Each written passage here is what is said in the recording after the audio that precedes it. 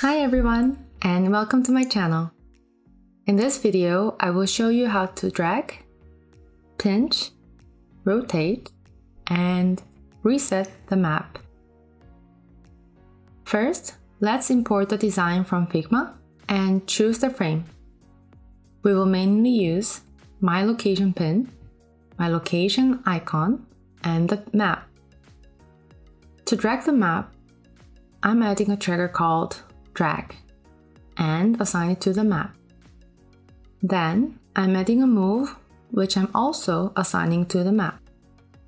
As I mentioned in the previous video, the fundamental logic of adding an interaction is if and then. For example, in this case, if I drag the map, then I want this map to move. We can check the previews in ProtoPie app, but I will mirror my phone to show you the native interaction. Now I will hit the Run button to refresh the preview. You can see that I can drag the map.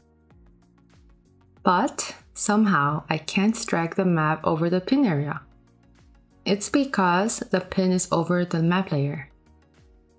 We can go to the pin layer and check on the Make Lower Layers Touchable to fix this. Then when you refresh, you will see that we can drag the map also over the pin. Additionally, you can select the pin layer and add the move right under the drag to let the pin to move with your map. Next, we're going to add a pinch to zoom in and zoom out the map. I'm adding a new trigger, pinch, and assign this to the map.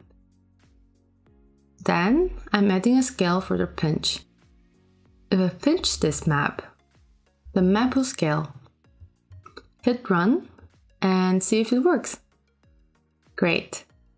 You can see that I can zoom in and zoom out by pinching with my two fingers. The last interaction we want to add is rotate. I will add a new trigger, rotate, and assign it to the map.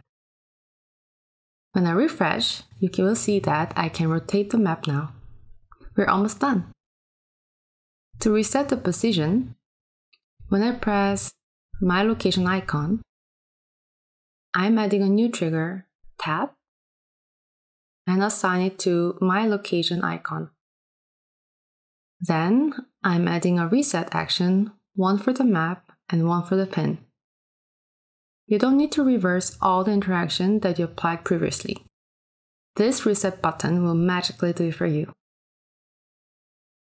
Finally, you can see now that we can drag, pinch, rotate, and reset like a native app. That's it for today. I hope you liked it, and please subscribe to get updates for upcoming videos. See you soon!